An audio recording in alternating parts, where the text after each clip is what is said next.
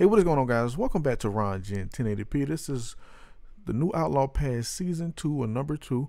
This is going to be going over all 144 items that you can unlock through the Outlaw Pass. There, it costs what, 40 gold. I haven't counted the gold just yet to see if you get all of it back, but you do seem like you do get some gold back for participating in this. There's now 100 ranks.